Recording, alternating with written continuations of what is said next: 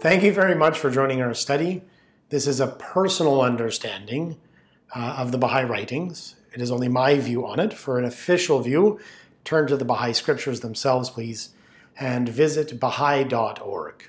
I wish to thank the Baha'i World Administration, all those that are serving their communities out there. And please note that there is an audio file so you can listen to this presentation instead of viewing it. And also any quotes that are used will be in a PDF in the description. So today we're going to be covering the topic of the international auxiliary language, a principle of the Baha'i faith. Naturally, as with any of our presentations, this is my own personal opinion, just trying to share thoughts on the topic. Please refer to the Baha'i Writings and the worldwide Baha'i website, Bahai.org. So today, this is a fundamental principle of the Baha'i faith, one of the social teachings of Baha'u'llah, the international auxiliary language. We'll just start off with a quote or two to begin. O members of Parliament throughout the world, select ye a single language for the use of all on earth, and adopt ye likewise a common script. This will be the cause of unity, could ye but comprehend it, and the greatest instrument for promoting harmony and civilization. Would that ye might understand. This is from Baha'u'llah in the Most Holy Book. And for many within the Baha'i faith, we know this as a fundamental principle. And we hope to actually explore, if you will, beyond the surface layer of it, and try to see some of the other aspects of the World International Auxiliary Language. So we're going to move on. The next quote is from Abdu'l-Baha from A Promulgation of Universal Peace. Baha'u'llah has proclaimed the adoption of a universal language. A language shall be agreed upon by which unity will be established in the world. Each person will require training in two languages, his native tongue and the universal auxiliary form of speech. This will facilitate intercommunication and dispel the misunderstandings which the barriers of language have occasioned in the world.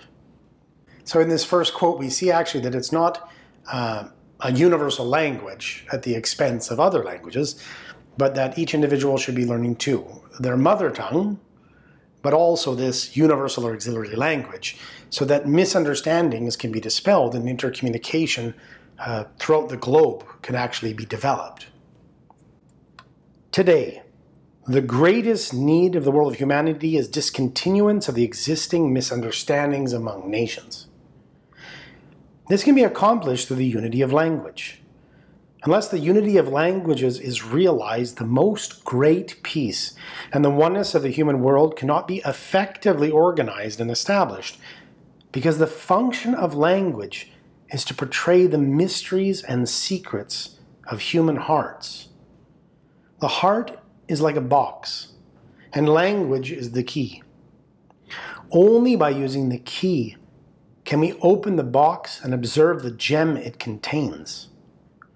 Therefore, the question of an auxiliary international tongue has the utmost importance. Through this means, international education and training become possible. The evidence and history of the past can be acquired. The spread of the known facts of the human world depends upon language. The explanation of divine teachings can only be through this medium.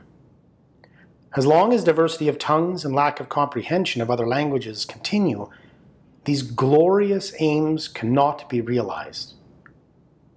Therefore, the very first service of the world of man is to establish this auxiliary international means of communication. It will become the cause of the tranquility of the human commonwealth. Through it, sciences and arts will be spread among the nations, and it will prove to be the means of the progress and development of all races. We must endeavor with all our powers to establish this international auxiliary language throughout the world. It is my hope that it may be perfected through the bounties of God, and that intelligent men may be selected from the various countries of the world to organize an international congress whose chief end will be the promotion of this universal medium of speech. It's talking about how the heart is like a box, and actually we need language to open it. And I know myself, I traveled throughout the world for several years with my wife. We lived in Asia, both in China, Korea, and also in Taiwan, and also in the Middle East. And it was an exquisite experience because we got to see all these different cultures and all these different places and meet just scores of wonderful, wonderful people. At the same time, I love discourse. I love dialogue and self-expression and be able to share my thoughts and feelings with other people. And it was very difficult because I would be meeting someone and I can't actually share with them what I really think. Because even those who would speak English, I would actually have to take my English, right, and make it profoundly simple. But I'm used to being able to use the whole expanse of my vocabulary to share not just my thoughts, but my feelings. You know, and the person on the other end, I could see the exact same barrier. They're trying to share with me their thoughts and feelings, but it can't actually get through the veil of language. And I mean, even to the point of the expressions of caring and love, it's like you want to be able to say something beautifully and poetically so that you can open your own box and share the treasures inside through language. And so does this other people, but you're both fumbling around and you can't actually share back and forth. And while I was able to develop some beautiful relationships while we were overseas in Asia and in the Middle East, many of them were profoundly hindered. And what honestly is coming out often is actually almost simplistic, even childlike language, attempting to express deep, mature, and sophisticated emotions and deep, mature, sophisticated thought, all clamped actually by the obstacle of language. It's even in the area of, trying to be humorous, to be joyful and uplifting with people, because so much of the context of language is needed to actually express, honestly, the sophistication of thought that actually comes along with joyful interplay and banter and humor. Most often, actually, for myself, it would be completely misunderstood. The person would miss the point, right? I think that, so it's not just in like the practical aspects of, like political languages or legal languages, while those are actually important. In many ways, it's just the real genuine interaction between people. I think even one of the unfortunate things, I myself, I'm a student of music, and I actually have a barrier. I actually study Persian music, but because I don't actually speak Farsi, I can't actually get the full, if you will, the full richness of the experience, because these are actually poetic works expressed in music, and I cannot get through to actually the beautiful richness of this cultural heritage. I know even myself, I try to study languages, and they're very difficult, but I actually lament the fact that there are whole cultural expressions, whole literary expressions, like musical expressions, poetic expressions, that I'll never actually get to taste the sweetness of them because I don't have the facility of language in order to extract them. Another part of this quote, it talks about the means of international education. My wife and I lived in South Korea, and 3 of our really good friends were actually Sudanese. And they were actually Arabic speakers who were actually in South Korea to study at a master's level. I would actually have to study with lectures in Korean through English textbooks. So I actually witnessed this like very viscerally with these 3 friends of ours for a year, because they're trying to actually gain an education for which in their own language and in their own country they don't have the resources for.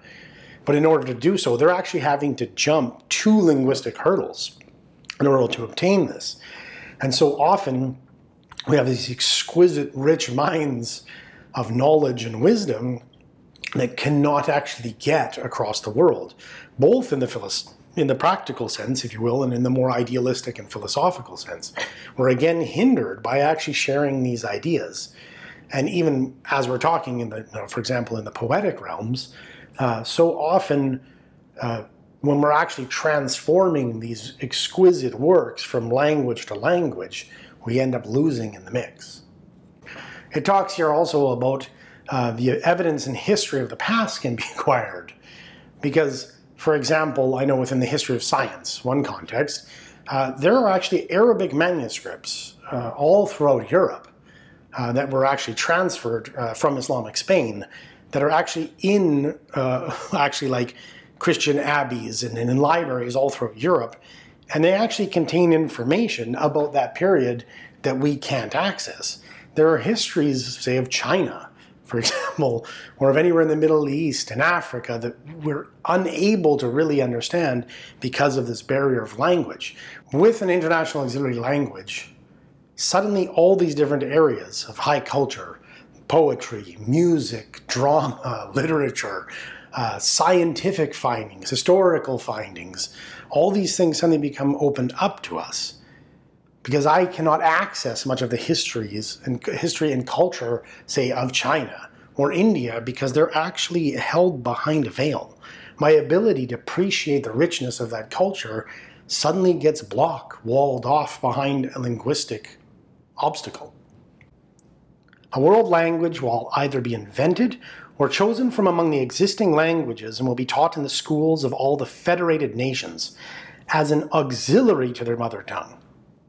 A world script, a world literature, a uniform and universal system of currency, of weights and measures, will simplify and facilitate intercourse and understanding among the nations and races of mankind. So once again, we have the principle of actually the two languages that each should be taught, their own mother tongue and this universal auxiliary language to facilitate intercourse and understanding. In this quote, actually, once we actually have a world script and a world literature. And I wanted to highlight this because it's actually not that this language is just for everyday chit-chat or just business dealings. It's actually meant eventually to become a truly rich language to be able to express the hearts and minds of each and every one of these different language groups so that we can really truly begin to get to the philosophy, the poetry, the literature of these different linguistic groups, so that we can facilitate intercourse and understanding, that really a global culture can actually be created. And as we'll see, this is a fundamental principle of the development of an international auxiliary language, is the actual creating of a global consciousness within humankind. One of the great steps towards universal peace would be the establishment of a universal language. Baha'u'llah commands that the servants of humanity should meet together and either choose a language which now exists or form a new one. A universal language would make intercourse possible with every nation. Thus it would be needful to know two languages only, the mother tongue and the universal speech. The latter would enable a man to communicate with any and every man in the world. A third language would not be needed. To be able to talk with a member of any race and country without requiring an interpreter, how helpful and restful to all. An international congress should be formed, consisting of delegates from every nation in the world, Eastern as well as Western. This congress should form a language that could be acquired by all, and every country would thereby reap great benefit. Until such a language is in use, the world will continue to feel the vast need of this means of intercourse. Difference of speech is one of the most fruitful causes of dislike and distrust that exists between nations, which are kept apart by their inability to understand each other's language more than by any other reason. If everybody could speak one language, how much more easy it would be to serve humanity. So suddenly we have this issue of the International Congress come up, that it should be consisting of delegates from every nation in the world, Eastern as well as Western. And that this should be actually decided, and it's either to choose an existing language or form a new one. What we'll find soon here is there's actually other aspects of this universal language that we would have to take into account. Baha'u'llah enjoins the adoption of a universal language and script. His writings envisage two stages in this process. The first stage is to consist of the selection of existing language or an invented one, which would then be taught in all the schools of the world as an auxiliary to the mother tongues. The governments of the world, through their parliaments, are called upon to effect this momentous enactment. The second stage, in the distant future, would be the eventual adoption of one single language and common script for all on earth. The love and effort put into Esperanto will not be lost, he answered. But no one person can construct a universal language. It must be made by a council representing all countries and must contain words from different languages. It will be governed by the simplest rules, and there will be no exceptions. Neither will there be gender nor extra and silent letters. Everything indicated will have but one name. In Arabic, there are hundreds of names for the camel. In the schools of each nation, the mother tongue will be taught, as well as the revised universal language. This quote in particular actually begins to delineate the prerequisites for this universal auxiliary language. And oftentimes in my discussions, we mention the fact that Baha'u'llah taught the adoption of an international auxiliary language, but we don't actually explore what are the parameters. And there's more quotes than the ones that we're actually reviewing here. But it's telling us that it must contain words from different languages. It's to be chosen by an international congress. It has to have simple rules with no exceptions, no gender or extra or silent letters. So we actually have to have a perfectly phonetic script, right? We don't have a female sun and a male moon, as in some languages.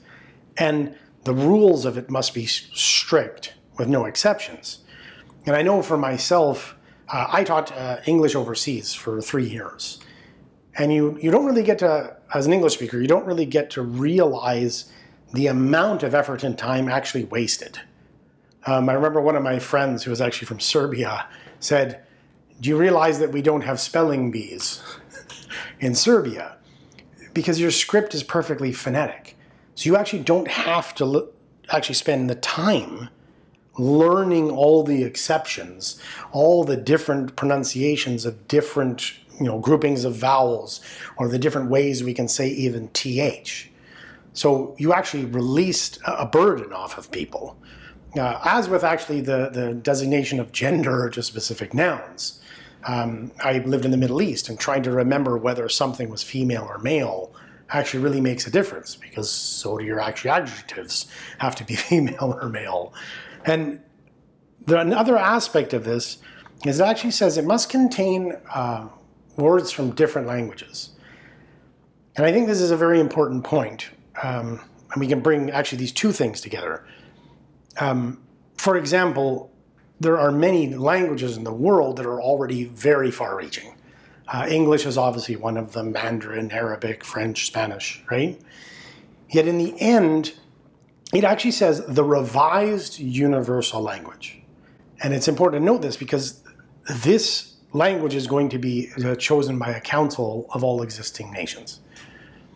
And it has these rules, no silent letters, no gender, it has to have words from different languages. So whatever language, whether it's an existing language or a language that is fashioned, it's going to have to be revised. So you might take a language, say like French, which actually has gendered nouns, and that would actually have to be revised to remove the gender. We might have another language that actually doesn't have that, but actually does not have a phonetic script, where you can just read it directly, or the grammatical rules will have to be changed. The aspect of containing words from every existing language, I think, addresses a particular challenge of a universal language.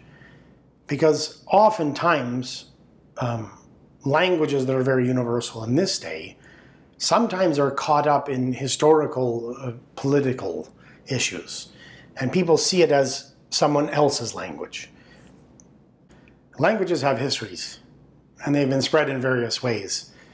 We often have language spread by, say, economic either spread or even domination. Honestly, English in our day is actually one of these languages. We also have political imposition of language. Sometimes within a specific country, actually, like a specific language will be enforced universally, often at the expense and even death of certain languages, which again can cause harm and hurt throughout history. Also religious. Sometimes it's actually through religious missionary work or even religious, political, and economic domination or exploitation that many of these languages have actually spread. And what Baha'u'llah here is talking about, and what Abdul Baha and the Shoghi Effendi are actually sharing with us, that this language itself is actually meant to foster a global identity, a vision of ourselves as a member of the human species. So we're really trying to actually, in the future, develop a language that is reflective of that. One, that it obviously facilitates the ease of learning, so children, or even people who are adults in that day, don't have to labor intensely to learn it. But it's actually pristine in its ability of intercourse, but it also doesn't have all of potentially some of the past baggage that it might be imposed on a certain language. So that in the end, it can actually represent the human family and enable us, without anything being held back, to share our thoughts and feelings and philosophy and sciences and arts across the globe for the betterment of all humanity.